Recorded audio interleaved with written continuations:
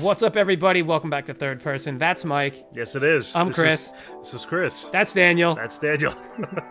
Old friends now, right? Yep.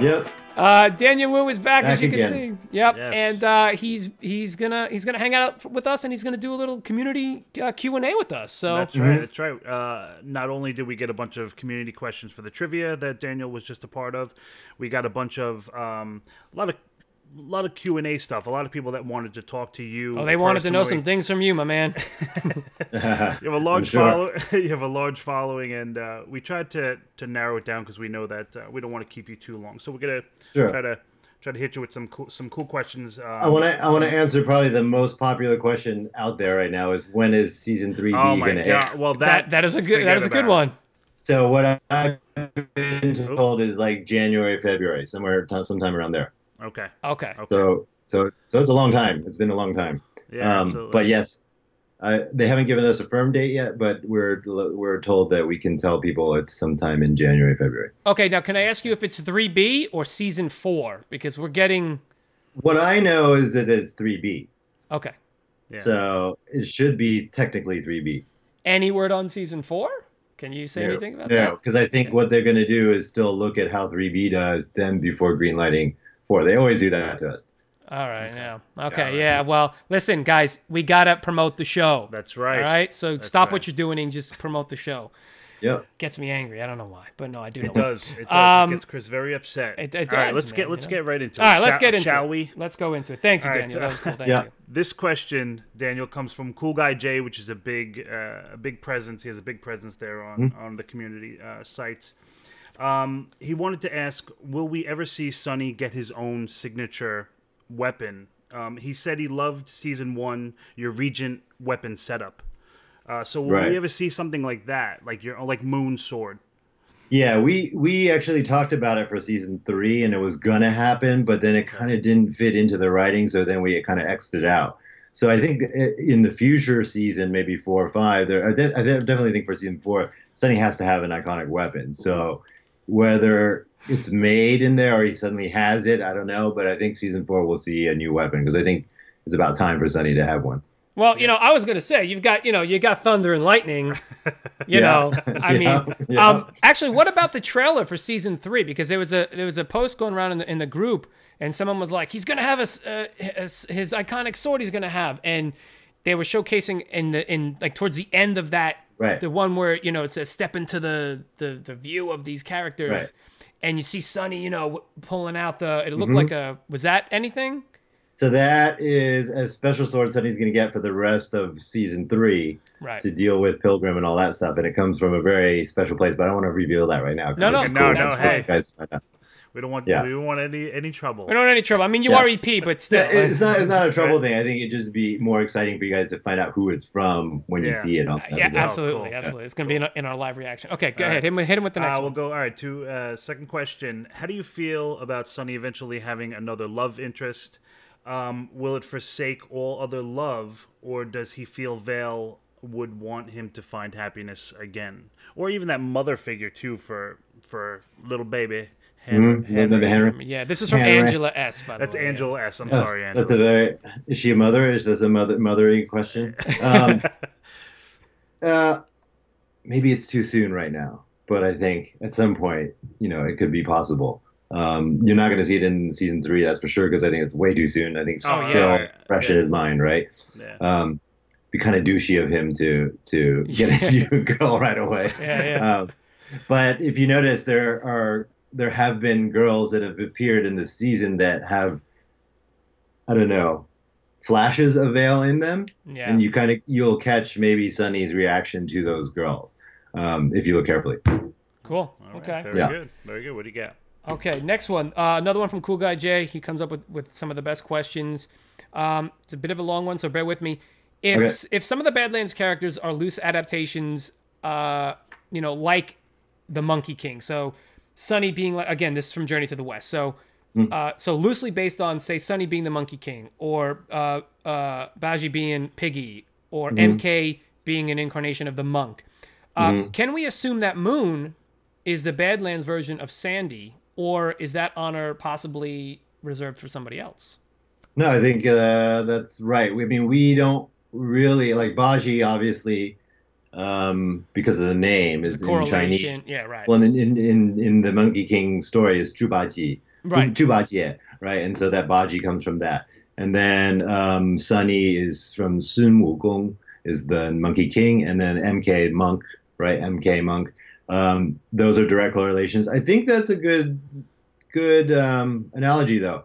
I don't think Al directly made that connection, but I think it is because you'll see in the next half of the season how Moon becomes an important part of the team. Yeah, and I think that's a whole exile. I think the important thing with Sandy is that there was an exile to that character was exiled at a point, and Moon is self-exiled at the beginning of the season. And, you know what? Off the top of my head, there was another question that the community wanted to ask, real quick. MK's name, well, are those initials?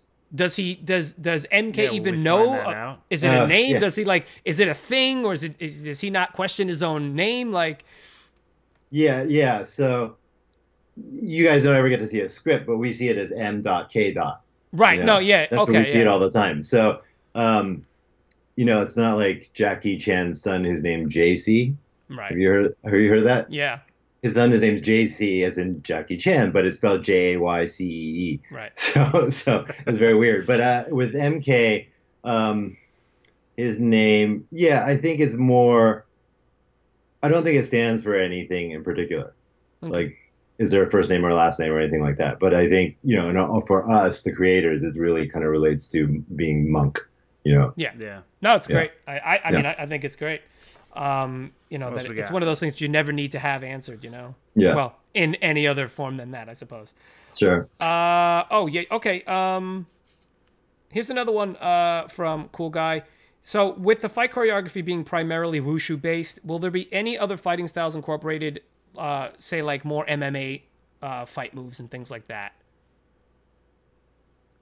Yeah, I mean, we did a little bit here and there, right? And we hope to incorporate more.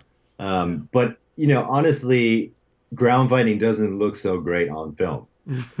All the grappling, I enjoy watching it, but pedestrians who don't know martial arts, when they watch MMA fights, right, and it goes to the ground, it gets really, really, really boring. For them. 20 minutes of ground fighting, which is and for me, it's amazing because it's like a chess match, and you're watching these people just roll and transition. It's very technical, It's very, very technical. I don't like doing it, but I like watching It's tough, Yeah, and even when we do it for fake, it's rough. And you didn't see those guys with the cauliflower ear, right? It's because you're constantly getting your ears bashed on stuff, and I hate that. I really hate that. But we did it in season 1 in one of the fights when we're storming the widow's house, I think it is, with me and Quinn.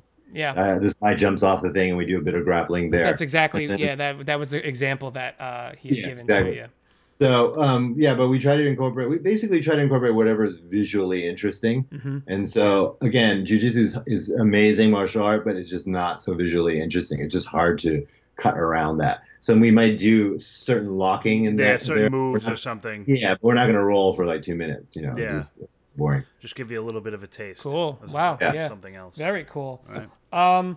So how about we switch we've gears? Also, stay on that subject. We've incorporated like Krav Maga moves, other stuff, karate, taekwondo style kicks, those kicking and all that stuff. So it's a wide variety, although it's, like you said, wushu based, but we try to depart from that to keep us interested as well. Will we ever see a Daniel LaRusso crane kick? I mean, that is on everybody's mind. So that's what. Are you guys watching Cobra Kai?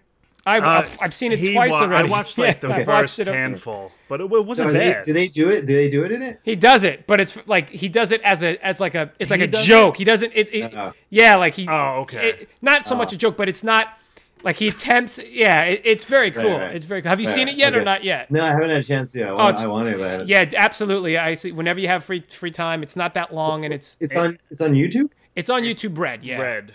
So it's you have to pay. You have to subscribe. Yeah. Okay. Yeah, that would be. I mean, if you want Danielle, I'll add you to my family plan. You can just watch it. It's fine. No, I'll get it. I'm sure my brother won't mind. Yeah, right. But it's definitely worth watching. I was gonna also say that now I lost my train of thought. You guys, when you guys train all the actors, and you don't train them. You're training them like not specific moves, but you're training techniques so that whatever's makes sense at the time. Because if you're in a fight, you're not gonna square off and like, okay, let me get in my stance. Let me like, obviously it's like whatever's gonna work, whatever reflex happens to happen at once. Is what's gonna get the job done. And obviously that's why you guys do the way you do. What we like to do in training is to just drill basics, like all kinds of basics, like up into like jumping kicks and all that kind of stuff. Roundhouse, we do that, you know, a couple hundred or a few hundred of them a day. Spinning kicks, we do all the basics so that every actor has a bag of letters, right?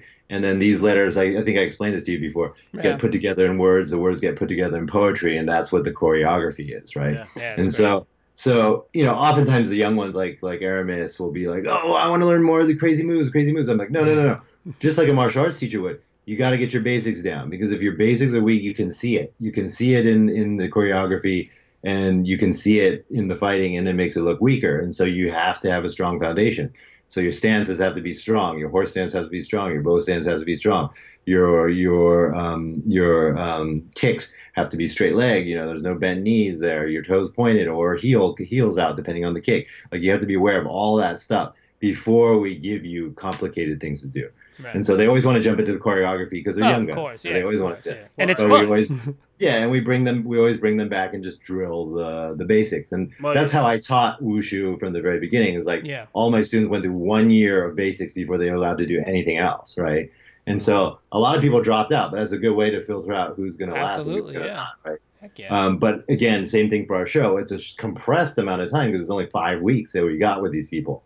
So again, it's just drilling that and making sure that their form is correct, because there's lots of people out there watching the show that know martial arts and they'll know that a lot of these actors aren't martial arts based. So it's important for us to bring out that authenticity and make it right. Yeah, exactly. I mean, I'm sure you send them home with a lot of homework, even when you guys aren't filming. I'm sure there's a lot of time just to practice and to keep doing. Like he says to MK in season 1. I saw you practicing your forms last night, right? yeah. Well, like I do that to Ali and Aramis. Like, they'll send them texts, and I'm like, "Are you stretching right now? What are you doing right now?" Like they'll be watching TV. I'm like, "Hey, why don't you be stretching and then watching TV, killing 2 birds with 1 stone?" You know, like that kind of stuff. Just ride them. But they're also more resilient too. So if they didn't, they can come in the morning. Whereas, right, some of the older guys are probably like, "Oh, these kids," right? So it's interesting. Like Ali and Aramis have the opposite issues. Like Ali is very flexible, but she doesn't necessarily have the snappy speed. Yeah. So we just work on that with her. We work on quick muscle, fast twitch muscles training. Cool. And then with Aramis, he's like very athletic and he learns things really quick, but he's not flexible. He wasn't flexible at all to begin with. Right. And then we just slowly tortured him over time and got him looser. Oh, that takes a while. I mean, sometimes we literally like hold his leg up and just pull and pull and pull until we get to the right point. Yeah. But hey, it's different than when my teachers were training and when I went to China to train, the coach had a stick and he'd hit you with it. If you didn't do something. Do you remind them of that though? You do tell them that, right? I tell them that's what happened to me, and that obviously never happens to them. But otherwise the unions would be all over my ass. You couldn't even put one in the corner and just look at it from time to time. But that's what my teacher used to always tell me. He's like, "Americans, you're lazy." Like, you see, we get hit all the time, and that's why we're good. The fear is important sometimes to yes, it learn. Is. Yeah, it's a good driving force. Growing up with an Italian father, he didn't have to hit us. Oh, that's true. He could just snap the belt or something. Oh, or just please! Give you that I look still have nightmares about that. Yeah. I mean, I get into discussions with people all the time about millennial kids who are never spanked or anything. It's like they don't know that fear at all. Like I grew up with that fear. But that's why I have respect for people. You know what I mean? It's like it was instilled in me. They never had that. I'm going to call your father. Yeah. And it's like, okay, fine, fine. Yeah, exactly. I'm going to tell your father. Much different world. Okay, how about we switch gears real quick? Yes. We talk a lot about Badlands, but we want to talk about Daniel. Okay. So I wanted to know, tell us what it's like what it was like to film Tomb Raider and be in a film like that. Wow, that was it was interesting because it was 5 months in South Africa, in Cape Town, South Africa. 5 months, man, yeah. Yeah, it was a long time. And it was a very odd experience for me because I went straight from season 2 I had 2 weeks off. I had Christmas and New Year's, and then I went down there for the filming. Wow. And Okay. so to go from like literally 6 days a week filming every single day, 10 to 12 hours, to going to that where I was working maybe 2 or 3 days a week, Wow. I didn't know what to do with myself, and my family wasn't with me. So Yeah. so I was just like, whoa, what do I do? I haven't been alone like this in a long time, you know? Yeah, yeah. So it took me like a month or so to figure out what to do with all this extra time I had. So I just went out and explored and all that stuff. But it's amazing. First of all, South Africa is like one of the most beautiful countries in the world.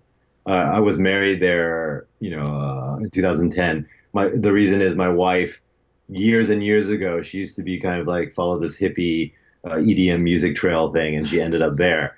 And she ended up on this farm where this kid, a good friend of hers was marrying this kid that lived on this farm, and she fell in love with that place. And then the father is like, it's like 400 acres, this farm, and he's like, oh, since you love it so much, I'll sell you 4 acres for $10,000. So she bought 4 acres of land for $10,000 and built a house on it. Wow. And so when I met her, she told me about this place. I was like, well, let's check it out. And I went down there and I fell in love with the place. It's actually kind of like living in Badlands, like in the RV situation. Yeah. You're in the middle of nowhere, and you kind of just gotta like survive on your own. And it's cool though. It was very cool. Awesome. And so I've had a really close connection with South Africa, but I've never really been down to Cape Town, just for a couple of days only. And so being there for that long a time was amazing. It was a good experience. It's very different than Badlands, much more relaxed. When you're not the number one on the call sheet, you got a lot more time. So it was nice. It was actually nice once I got used to it. And the crew was amazing. We had it was very similar to Badlands, very international crew. Mm-hmm. We have like people from England, US, South Africa, of course, all over the place. And they were down there. And then they did a really good job of making the places that are not in South Africa, which is actually every single place in the movie, look like the place it's supposed to be. So like all the Hong Kong scenes were shot there. Oh, okay. Yeah. And so what's incredible, like the scene where Laura comes first to find me on the boat. Right, yeah. And all those houseboats, they built all those houseboats and put them in this tank. Ooh. It's like 3 feet of water. And then they put green walls around the whole tank. But that tank was probably half the size of a football field. It was huge. Yeah. It's amazing how they do all that kind of stuff. Yeah. It's crazy. Yeah. And then they put up these green walls around it so they could CG the Hong Kong background into it. But the houseboats and all those things were exactly like you see them in Hong Kong, right? Yeah. Even on the boat, all the little props, like the calendars or the chopsticks or whatever, were from Hong Kong. And then they brought in all these extras from Hong Kong. So everyone's speaking Cantonese. There's like hundreds of people walking around from Hong Kong. And you're on these boats and you feel like it. Plus it was hot like Hong Kong too. So it felt like Hong Kong, but then you look off in the distance and there's like Table Mountain over there. Right. And you're like, whoa, this is trippy. Like you're having a surreal experience, right? Very, very good job of doing that. Then that boat, the keel of the boat is obviously not there, so it sits in the water. Then they took that thing apart and put it in a stage to do all the storm stuff. Yeah. Right? Wow. And that entire boat, which is like full 1-to-1 scale, is probably 130 feet long, on a gimbal that like rocks like crazy, right? So during the storm, so that's also in a big giant green room, but there's water. They have water cannons shooting at the boat for the waves. Yeah. Then they have like lights, obviously, for lightning and thunder and all that stuff. And so that thing rocks, and it actually feels like you're in a storm. And I remember, like, before we actually shot any of the storm footage, we're standing there getting ready to shoot it. And the cameraman is there, handheld, standing on the boat. He's got an assistant holding on to him. And nobody knows what it's going to be like, right?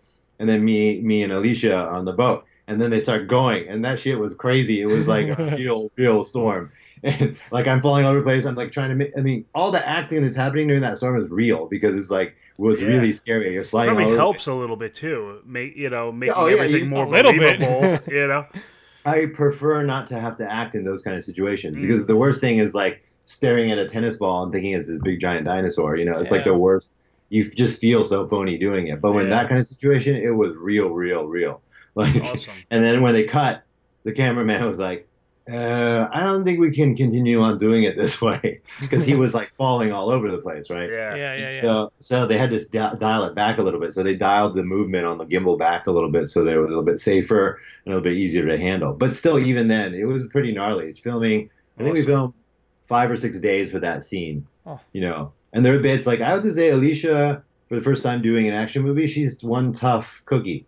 Like she took some major major hits. There's that one scene where she opens the door and the wave hits her. Yep.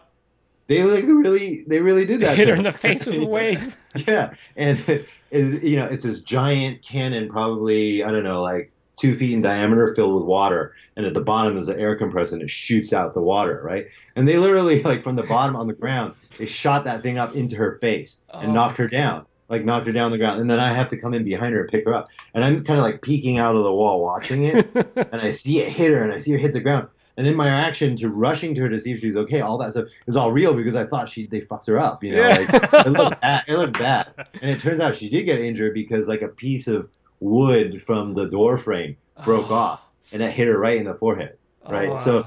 So I can't even tell if she's acting now at this point, right? Like I'm picking her up, trying to grab her, and she's like screaming in pain and blah blah blah. I don't know if she's acting or not. And then when they scream cut, then I realized she's actually hurt. Yeah. It was crazy. It was that scene was pretty intense.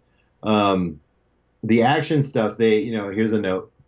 It was like, okay, we're the coordinator comes up and he's like, okay, we're gonna do some martial arts and stuff with your character. I'm like, no. I'm like, no, we're not gonna do that because it's not Sunny. I'm like, that I can do that stuff, but this character is not that character. He's maybe a good brawl fighter. He's barely gotten in a few bar fights in his life for sure, but he's not someone like Sunny who's like really adept at killing people, right? Yeah. So he's not going to fight that way. So let's come up with a different way to fight. So we had to deconstruct and go backwards and kind of make a cool fight that looked cool but doesn't look like as skilled as a martial artist would fight. Yeah. What was the difference between doing the choreography there and what you're normally used to when you do Badlands? Okay, so the biggest difference, and I find this is the biggest difference, the way of doing action in the West versus Asia, is that there's a big disconnect. And this is not a criticism, but there's a big disconnect between the choreographer, the cinematographer, or the cameraman, and then the editor, right? Okay. In the way we film action for Badlands, it's already kind of prearranged in Master Didi's head, right? Right. And then Steven also works on it with the shots. So they kind of know already how the whole fight's going to come out. The moves, not necessarily we do that right on the spot, but we know each shot leads into this shot, leads into this shot, leads into this shot, and it doesn't go any other way. So when we assemble it and hand it over to the main editor, that's what they get, and they don't mess with it at all. What happens in the West is a choreographer creates action. Maybe it's cool, maybe it's not. Then the cinematographer is his job to capture it. And there's no real discussion between the choreographer and the cinematographer how they capture it. So usually what a cameraman does, if they don't really know action that well or don't want to get involved in the action, they go wide, medium, close, right? And then the editor has the job of taking all that stuff and trying to make an interesting action scene out of it, right? Mm-hmm. So usually that's where you see like really quick cuts, shaky camera crap, and then you don't know what the hell's going on. Right, because it wasn't really captured well to begin with, and so for me, I firmly, strongly believe that good action. The reason why Badlands is that way is because it's all planned out. It's not storyboarded, but it's all planned out by Master Didi and Steven Fung way ahead of time. Yeah. They know how it's going to flow, and all those pieces fit in that puzzle exactly that way, and it can't be switched around any other way. We can make it shorter or longer, but the sequence has to go that way. There's a logic to it, and that's why when you see it, you guys see it. It's amazing, but you also understand the logic, and you also see what's happening. Like you see every single move. You understand why that guy flew over there because there was a close-up punch or a kick to his gut or whatever, all that stuff. And so all those tricks that like Hong Kong movies have been doing for like 30, 40 years, maybe even more than that, have conglomerated into this one style, whereas the West really hasn't figured that out. They think it's like John Woo, slow motion and blah, blah, blah. That's one style. But that's not it. It's really about the coordination between the three people, the three teams, is the fighters, the cameramen, and the editors. Have you read any of the articles by our friend Munib on Twitter or Facebook where he's written about stunt-centric and choreo-centric? Yeah. Fantastic stuff, He has it on point. Is he I want to know his background. Is he a film guy or what? Because he knows that stuff really, really well. He's he's a writer. He's a journalist, and and obviously he's I'm speaking for him now, but sure. I want to definitely give him the shout out because I loved his one article about it turned into 3 articles, which were absolutely amazing.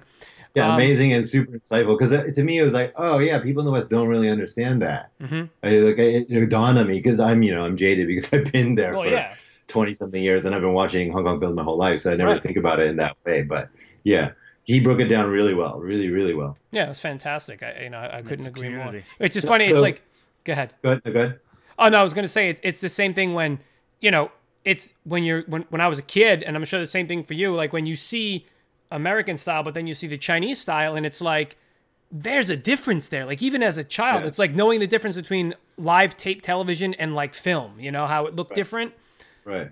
You could see that. No, for sure. Yeah, for sure. Wow. And I think, like, so for example, on Tomb Raider, that little sequence when we first escape, when I we run, like, I knock the guy out and I run down these rocks and I jump down, and then I got shot and I fall, right? I must have had to do just that sequence like 30 or so times. It was crazy. Like, it was crazy. Like, the whole sequence, like, whole thing over and over and over and over again. And, like, I was getting really frustrated because on Badlands, we're doing the section we need, and then we jump to the next section. We don't waste time filming stuff that we know is going to be on the editing room floor. We just don't do that, Yeah. And so, and also we can't afford to do that on television. The pace we're going at, we've already got a luxury that we've got an entire crew filming action on alone, and we can't waste that time. So we don't do that. And it's really tiring, and it's also dangerous for the performers because the more you do a stunt, you get hurt.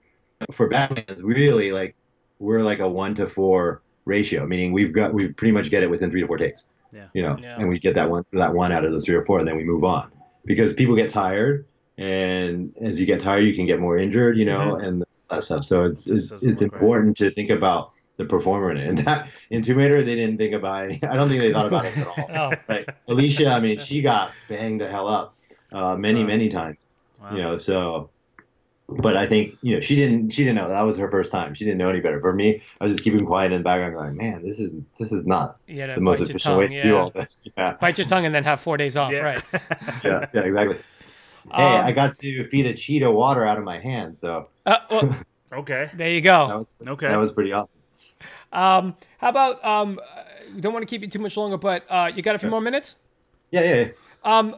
So you know, besides filming movies and Badlands, you're also a very busy guy elsewhere. Do you want to talk about some of the cool stuff that you've been doing lately? Like when you spent time in Shanghai recently, you're Descent spokesperson.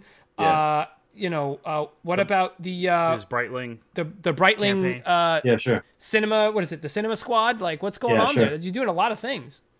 Yeah. I mean, this is, I've always had these things going on in Asia. So I've always been a spokesperson for different brands and things like that. And then Breitling was the kind of first global campaign that I've been involved in. And this is like, what they decided is have these different squads, they call them. We are the Cinema Squad. So the Cinema Squad is me, Brad Pitt, Charlize Theron, Adam Driver, the 4 of us. So we represent film, and then there's people that represent surfing and all that, or exploring, or this and that, related to all the different kinds of watches they make. It's not a bad, not a bad group of people to be hanging out with, right? No, not at all. Let's ask him this. Now we kind of got a similar question, but you're just bringing this up, kind of out of the other 3 besides you.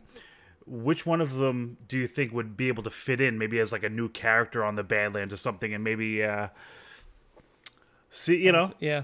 So who would fit in? Pretty easy one for me because Charlize kicked some ass in Atomic Blonde. You know what I mean? Right. And Fury Road.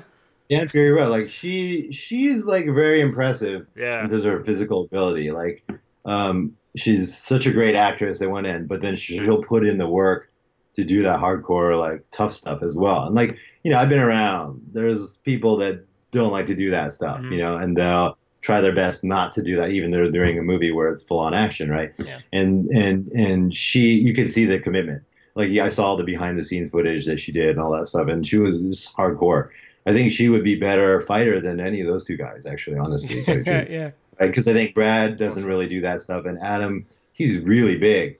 So he's a tall dude. And so I don't think he has that kind of, agility. He's got the presence, but the agility, yeah. I mean, he could beat ass, I think, but I think Charlize would be the real damager. Yeah. Give him a lightsaber and give her a sawed-off shotgun, and you guys will be fine. Yeah. So talking about all this stuff you're doing, how do you balance between your like work life and your home life? What's that like?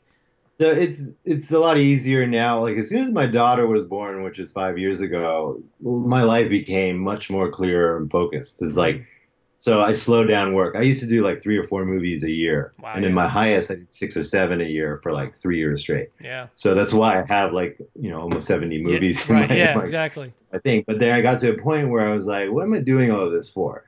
Right. And then once I had my daughter, then things became like really clear. So it's like, okay, I'm just going to pick and choose the projects I really, really want to do.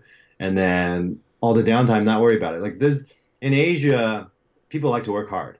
So you sometimes feel bad when you're not working. Like I should be working. All these people are working. And then you feel like, self-loathing and all this other crap, right? Yeah. It's hard to be there and not work because it's just the energy is so amazing there. Everyone's working so hard all the time. People are working until 10 or 11 at night all the time. Wow. And so you when you're lazing around a little bit, you don't feel right. And so that was part of the reason why I moved back to the States here 4 years ago, to be able to enjoy more family time. Also, it's different lifestyle for me over there. Yeah. Like I cannot walk out on the street with my kid. Like I can't go to a park with my kid. It's crazy. Like everyone whips out their camera phones. They're like trying to take pictures of the kid, all that kind of stuff. But here, even though people know me from the show, it's not as crazy as it is in Asia. I haven't been around for 20 years and a household name here like I am over there. You know. And so it's a lot more enjoyable lifestyle for me, family-wise, all that stuff. So that's how I do it. So now, and also my dad's 89. My mom passed away 4 years ago. I realized time is precious, so I want my kid to be around my dad as much as possible. Yeah. So I spend all my downtime here, and I only do work on stuff that I really like working on now. Because at this point in my life, it's like I don't need to impress anybody. I don't need to do anything I don't want to do. And like it's just enjoy it all. And so like I figured I worked really hard for 20 years. Yeah. And now it's now it's time. Relax. Yeah, now it's time to enjoy all the other stuff. So you see me like I built a car last summer. Yeah. I'm doing all these things that I've always wanted to do but never had time to do. And so I'm doing all that, and then including my family and all of that kind of stuff. So it's like now I find the balance much easier. Before it wasn't. I was just like working constantly, and it actually kind of made me a little insane. And now I feel like really balanced. Good. That's good. Let's go back to the car for a second, because that was my next question for you. The Tonto or Tanto? Yeah, Tonto. Tonto, right?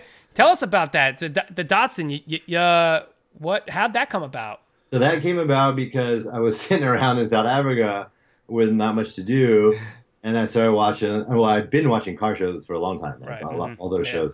And I was watching some car shows. I'm like, you know what? I just want to do it. I just want to do something. I want to build a car from the ground up. And so, from South Africa, I went on this website and started looking for donor cars. And I found one, and I bought one through the website, and had it shipped to my friend's place. And then before I even got back to the States, they had already ripped it all apart for me and sent it off to do all this stuff. And then, so for me, because I studied architecture. And the reason why I'm in film and all this stuff is because I just feed off of creativity. Like I love creative energy, and it doesn't matter what it is. It could be film, it could be building a building, it could be drawing a drawing, it could be making Legos with my daughter. I just like making stuff, right?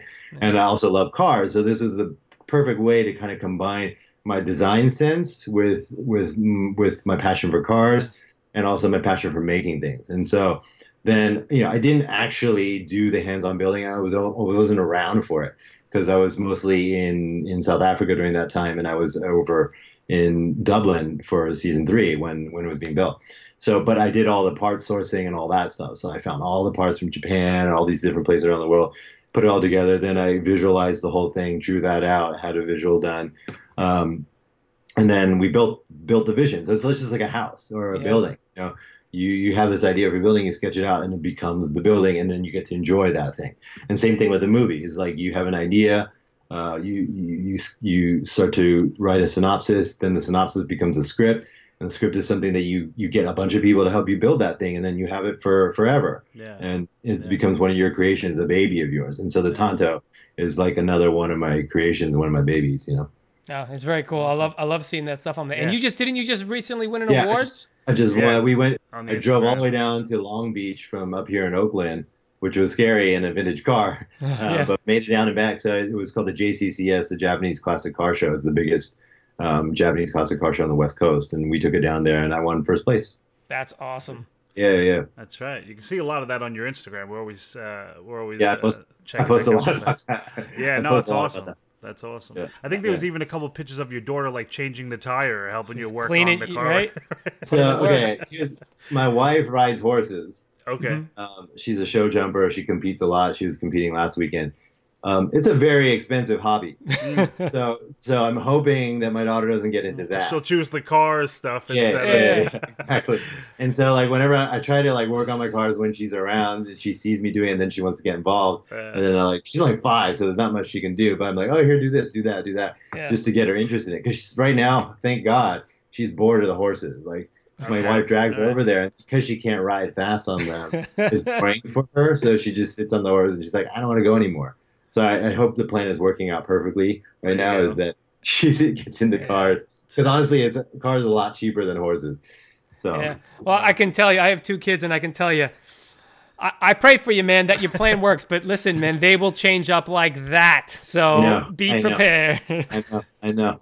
So I'm just subtly kind of putting it. I mean, ultimately, I want her to be a good martial artist as well. Yeah. But I'm being very, very careful about how I push that with her, because I don't want her to, have a bad reaction to it and push away from it. Like same thing, like, oh, it's daddy. Mommy has the horses and daddy has martial arts. Right. It's exactly. In fact, one of my martial arts brothers that I grew up with, he has kids, so he sends them to a martial arts school and is taught by somebody else, because he doesn't want to deal with the daddy teacher issue thing. Yeah.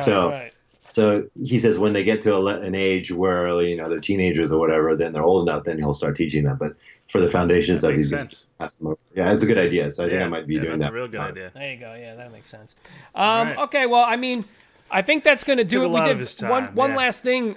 Can you tell us anything about Comic-Con this year? I mean, it's getting close, but man, I haven't heard anything. I haven't heard anything from AMC since June, so I don't know what's up. Doesn't look good if I haven't heard about it by now, and it's in the end of the month. Right? When is it exactly? October 4th to the 7th. Is it the 4th to the 7th? So yeah, Thursday to Sunday. Yeah. And we'll keep pushing. We'll keep pushing. Yeah. Yeah, I seriously appreciate your efforts. Like, I love seeing that pop up every time on your Instagram and seeing all that stuff, and the numbers keep pushing. Yeah. But yeah. No, we just appreciate just the community and the fans and. At the least, that was a great way of bringing the community together, and so I thought it was a great effort on your guys' part. Thank you for doing that. No problem. Yeah, no problem. Thank you for coming on and giving us all this time. Yeah, also. and thank you for being on the trivia. The trivia show is something we decided, while we're waiting in the break, let's do something fun that can bring new viewers on and bring new people on, and let's keep it in the zeitgeist and let people, trivia is fun. People love, and having you guys on, obviously helps it get out there. But it's also fun. Like, everybody wants to see their favorite actor of their favorite show. It's great. It's great talking to you for us. From being from the show that we love so much. So, like we have said, we got so many questions, and as soon as we said that we're having Sherman on and you on, it's just like everybody just wants to talk to you. So it's just it's awesome that you gave us a chance, and you and Sherman, and coming on and pretty much saying no problem. When do you want me? Not a problem. If you come up with any other ideas to help, I'm down with it. So let me know, guys. Yeah. Absolutely. I think we're gonna do like a recap thing we had mentioned. Sherman even said that he would like to. I told Sherman, I say, listen, we're gonna be doing this end of the month. Yeah. I'm like, are you watching season 1? He's like, oh man, all right, I'm gonna binge it this weekend. I'm like, all right, well, you don't gotta go. I'm only on episode 4 right now. I'm still working on it, But it's something that we think that will spark maybe more interest into the show if we kind of just get as much content as we can about Badlands. That's cool. And then I tried to get Ali, Aramis, and Lewis on, but they're all working right now. They're all they're all crazy. They're all working on stuff. No, we appreciate that also. I'll come back around, swing back around to them, and see if we can get them on too, because I'm sure they'd love to be on with you guys. Yeah, that'd be awesome. Cool, Daniel. So once again, where can people reach you? At that Daniel Wu on Instagram is the best way. Okay. All right. And cool. You can reach us, of course, at Third Person Podcast on YouTube. I hope you all enjoyed us speaking with Daniel, of course. But check us out at Third Person Pod on Facebook and on Twitter, and you can have a listen to us on iTunes as well. And Daniel, one last thing. Is there anything coming up that you want people to know about, that you want them to check out, that you're going to be doing, or you're going to be showing up somewhere? I can't think of anything at the moment. All right, we'll see it. You'll post it. I'm sure spend more time with the family. Don't worry about that. Yeah, You're not in China right now. Spend some time with the family, right? Cool. All right, thank you so much again, Daniel, and we'll be talking to you soon. And guys, we will see you on the next video. Take care, guys. Take care. All right. Thanks for watching. If you want more Into the Badlands content, please check out our playlist up there in the top left. And if you're like me and you love the 80s, why not check out the Retro Squat YouTube channel, or you can click one of the videos right here.